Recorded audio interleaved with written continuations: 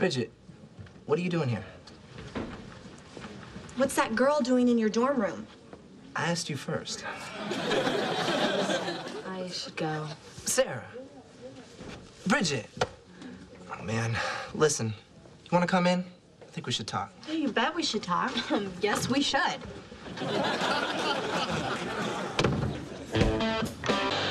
Bridget, I did not lead you on. Okay. But if, and this is a gargantuan if you did not lead me on, then answer me this. What am I doing in your dorm room in the middle of the night? That's a good question. Yeah, thank you. Come on, Bridget, tell him he's a jerk and let's go home. Carrie, leave. And if you didn't lead me on, what about this email? If things were different, maybe you and I would have hooked up? Okay, that one was bad. I do like you, but your parents, they made it very clear that nothing was gonna happen between us, and that's when I met Sarah.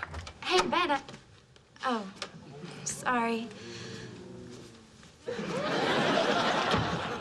Then Sarah introduced me to Annie.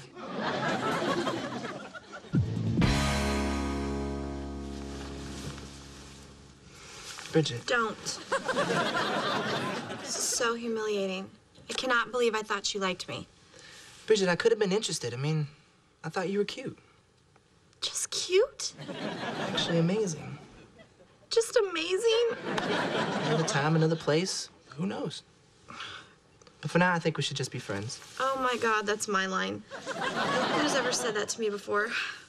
No wonder why they all make that face. Can I put Mom on you now? If you want to lose it. Hands where I can see him. Dad! Give you a full refund on the drum lessons. Humor? You think this is funny? Is that what you are, a funny boy? No, sir. Bridget, you are in so much trouble. Look at me. Look at me. Mom, it's over. Oh, this is so not over. Bridget! Paul, just calm down. I'm sorry, sweetie. I guess I'm in a bit of a bad mood today. See, this morning I cut myself shaving years off my life as head of this family. Are you okay? No.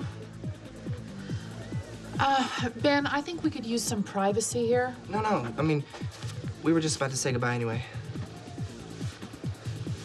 Bye, Bridget. Bye, Ben. Goodbye, Ben. How about a little privacy? Is that okay with you? Is that a problem? Privacy, is that all right? Right.